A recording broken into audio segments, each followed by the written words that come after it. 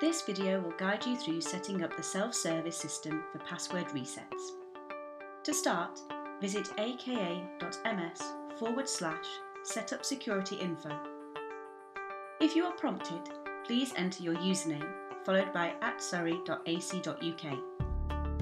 You will then be given the option of which method you wish to use to reset your password. Please set up at least two.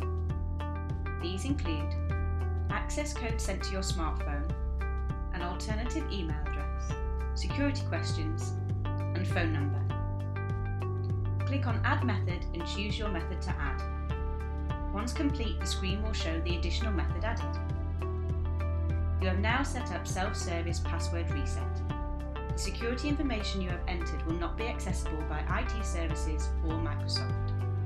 You will now be able to change or reset your password at any time, both on or off campus, by visiting passwordreset.microsoftonline.com.